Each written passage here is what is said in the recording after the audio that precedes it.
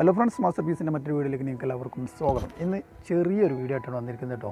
സംഭവം ഇതാണ്, അടി പിടിച്ച ഒരു പാത്രം നമ്മൾ കുക്ക് ചെയ്യുന്ന സമയത്ത് എങ്ങാനും ശ്രദ്ധ എങ്ങാനും വിട്ടുപോയി കഴിഞ്ഞാൽ നന്നായിട്ട് ഇതേപോലെ അടി പിടിക്കും.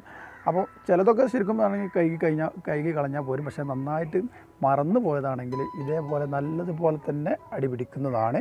അപ്പോൾ ഇത് എങ്ങനെ ക്ലീൻ ചെയ്യാം, അതിനുള്ള ഒരു ടിപ്സും കാര്യങ്ങളൊക്കെ ആയിട്ടാണ് വന്നിരിക്കുന്നത്. വീട്ടിലുള്ള സ്ത്രീകൾക്കൊക്കെ വളരെ ഉപകാരപ്രദമാവുന്ന വീഡിയോ ആയിരിക്കും.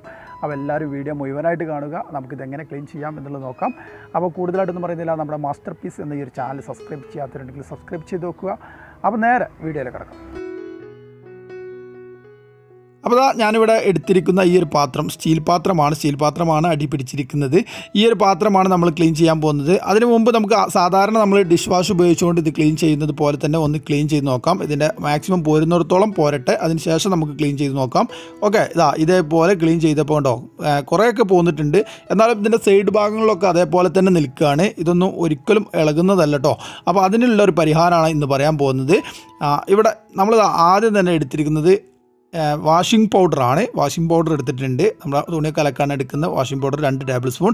അതുപോലെ തന്നെ പിന്നെ നമുക്ക് ആവശ്യമുള്ളത് അപ്പക്കാരമാണ്. ഇതും ഒരു 2 ടേബിൾ സ്പൂൺ എടുത്തിട്ടുണ്ട്.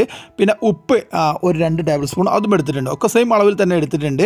ഇനി നമുക്ക് ഗ്യാസ് ഓൺ ചെയ്യാം. അതിനുശേഷം നമ്മുടെ പാത്രം അതിലേക്ക് വെച്ച് കൊടുക്കുക.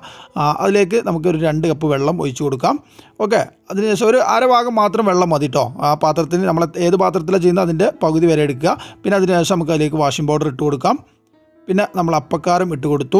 അതിനുശേഷം ഉപ്പും ഇട്ട് കൊടുത്തിട്ടുണ്ട്. ഓക്കെ, ഒക്കെ 2 ടേബിൾ സ്പൂൺ, ഒരു ഏകദേശം ഒരു കണക്കിൽ ഒക്കെ സെയിം അളവിലെടുത്താൽ മതി. നിങ്ങൾ പാത്രത്തിനനുസരിച്ച് വലുതാണെങ്കിൽ അതിനനുസരിച്ച് ഇട്ട് കൊടുക്കാവുന്നതാണ്. ഇനി നമ്മളിത് തിളക്കുന്നതിന് വെയിറ്റ് ചെയ്യാം. ഇപ്പോൾ ഹൈ ഫ്ലെയിമിലാണുള്ളത്. അപ്പോൾ ഇതേപോലെ ഇങ്ങനെ തിളച്ചിങ്ങനെ വരും. പാലൊക്കെ പൊന്തുന്നത് പോലെ തന്നെ തിളച്ചിങ്ങനെ പൊന്തുന്ന സമയത്ത് മുകൾ ഭാഗത്തെത്തുമ്പോൾ വീണ്ടും നമുക്ക് ലോ ഫ്ലെയിമിലേക്ക് മാറ്റിയിട്ട് താഴേക്ക് തന്നെ താവുന്നത് വരെ വെയിറ്റ് ചെയ്യാം. വീണ്ടും പൊക്കി കൊടുക്കുക. അങ്ങനെ നമുക്ക് ചെയ്തെടുക്കാവുന്നതാണ്. ഈ ഒരു സമയത്ത് തന്നെ ഇപ്പോൾ ഞാനൊരു 10 മിനിറ്റ് ചെയ്ത സമയത്തുണ്ടോ ഇതിൻ്റെ സൈഡ് ഭാഗത്തൊക്കെ ഇതേപോലെ തന്നെ നമ്മൾ ഉപയോഗിക്കുന്ന ഈ കയ്യിൽ ഉപയോഗിച്ചുകൊണ്ട് തന്നെ തട്ടുമ്പോൾ പോരുന്നതായിട്ട് നിങ്ങൾക്ക് കാണാം. ഇതേപോലെ ഇളകി പോരുന്നതാണ്. നന്നായിട്ട് അടി പിടിച്ച് നിൽക്കുന്ന സംഭവം ഇതേപോലെ തന്നെ നമുക്ക് കിട്ടുന്നതാണ് കേട്ടോ. ഇത് കറക്റ്റായിട്ട് തന്നെ കിട്ടും. ഏകദേശം ഒരു 20 മിനിറ്റ് നമ്മൾ ഇതേപോലെ കുക്ക് ചെയ്ത് വെക്കണം. ഇത് ഞാനിങ്ങനെ തിളപ്പിക്കുകയും അതേപോലെ തന്നെ ലോ ഫ്ലെയിമിലേക്കാക്കി താത്തുകയും ചെയ്യുന്നത് ഇതിൻ്റെ സൈഡിലുള്ളത് കൊണ്ടാണ്. ഇനി അടിയിൽ മാത്രമാണ് പിടിച്ചിരിക്കുന്നതെങ്കിൽ അങ്ങനെ ചെയ്യേണ്ട ആവശ്യമില്ല. ഒരു മീഡിയം ഫ്ലെയിമിലോ അല്ലെങ്കിൽ ഒരു ലോ ഫ്ലെയിമിലോ ഇട്ട് വെച്ചാൽ മതി. ഒരു 20 മിനിറ്റ് നമുക്ക് കുക്ക് ചെയ്തെടുക്കാവുന്നതാണ്. ഇതേപോലെ ഹൈ ഫ്ലെയിമിലേക്കും ലോ ഫ്ലെയിമിലേക്കും മാറ്റിക്കൊണ്ടേ ഇരിക്കുക. ഇത് നമ്മൾ സ്റ്റീൽ പാത്രത്തിലാണ് ചെയ്തിരിക്കുന്നത്. അതേപോലെ അലുമിനിയം പാത്രത്തിൽ നമ്മൾ ചെയ്തിട്ട് ഫെയിലായതുണ്ട്. അത് ഈ വീഡിയോയുടെ അവസാനം കാണുന്നതാണ്. നിങ്ങളെല്ലാവരും വെയിറ്റ് ചെയ്യുക. അങ്ങനെ നമ്മൾ 20 മിനിറ്റ് ചെയ്തു. 20 മിനിറ്റിന് ശേഷം മാറ്റി വെച്ചു. തണുത്തതിന് ശേഷം നമ്മളിത് എടുത്തിരിക്കുന്നു. ആ വെള്ളം മറ്റൊരു പാത്രത്തിലേക്ക് മാറ്റി അവിടെ വെക്കുക. എന്നിട്ട് നമുക്ക് ഇതേപോലെയുള്ളൊരു കമ്പിച്ചണ്ടി ഉപയോഗിച്ചുകൊണ്ട്, കമ്പിച്ചണ്ടി എന്ന് തന്നെ ആയിരിക്കും അതിൻ്റെ പേരെന്ന് മനസ്സിലാക്കുന്നുണ്ട്, എന്നിട്ട് ഇതേപോലെ ക്ലീൻ ചെയ്ത് കൊടുക്കാം. അപ്പോൾ ഇതേപോലെ ഇളകി പോരുന്നുണ്ട്. കൂടുതൽ കട്ടിയുള്ള ഭാഗത്ത് കുറച്ച് സമയമെടുക്കും. സാവകാശം ക്ലീൻ ആക്കിയതിന് ശേഷം മാത്രമേ പോരുകയുള്ളൂ. അപ്പോൾ അതേപോലെ തന്നെ എതിർക്കാൻ ഇപ്പോൾ ഉണ്ടോ, ഇപ്പോൾ ഒരു 70%, 70% ഒരു 80% തന്നെ അതിൽ നിന്നും ക്ലീൻ ആയിട്ടുണ്ട്. ഇനി കുറച്ച് ഭാഗങ്ങൾ കൂടി ഉണ്ട്. അതും ഇതേപോലെ തന്നെ ഒരു 1-2 പ്രാവശ്യം ചെയ്ത് കൊടുത്തു കഴിഞ്ഞാൽ നമുക്ക് ക്ലീൻ ആക്കി എടുക്കാം. നമ്മൾ നേരത്തെ എടുത്ത ആ ഒരു സോപ്പിൻ്റെ വെള്ളം ഉപയോഗിച്ചുകൊണ്ട് തന്നെ അതേപോലെ ക്ലീൻ ചെയ്തെടുത്താൽ മതി.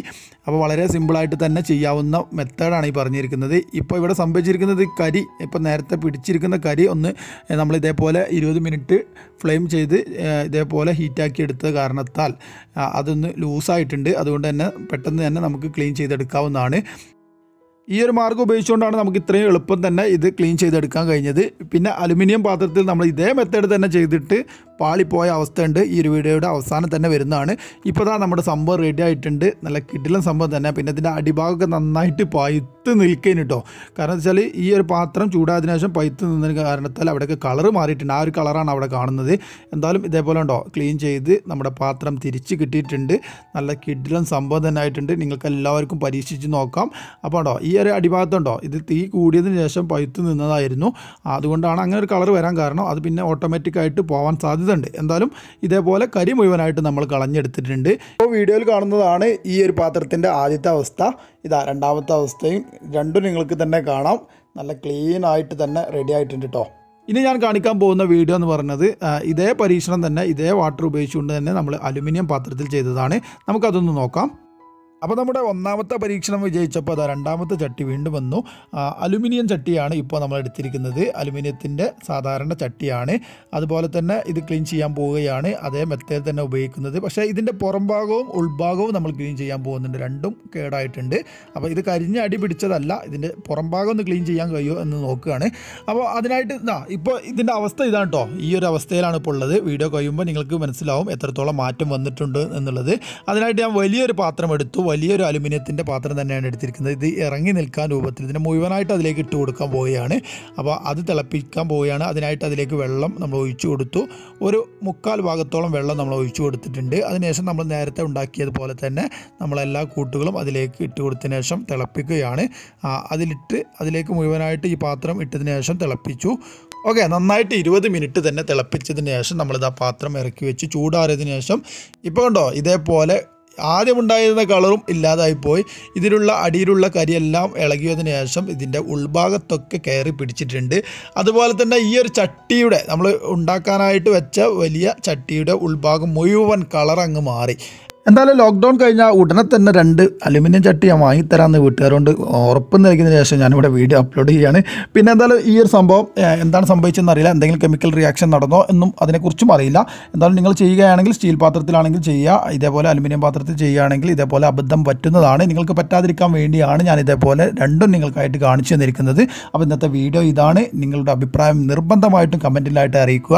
അപ്പോൾ ഗൈസ്, ഇന്നത്തെ വീഡിയോ നിങ്ങൾക്ക് ഇഷ്ടപ്പെട്ട് കാണുമെന്ന് പ്രതീക്ഷിക്കുന്നുണ്ട്. എല്ലാവരും ഇതേപോലെ തന്നെ ചെയ്തു നോക്കുക. അതിനുശേഷം അങ്ങനെ ഉണ്ടെങ്കിൽ നിങ്ങൾ വീട്ടിലൊക്കെ പിടിച്ച് കിടക്കുന്നുണ്ടെങ്കിൽ അതേപോലെ ചെയ്ത് നോക്കുക. അതിനുശേഷം നിങ്ങൾ കമൻറ്റിലായിട്ട് കമൻറ്റ് അറിയിക്കുക.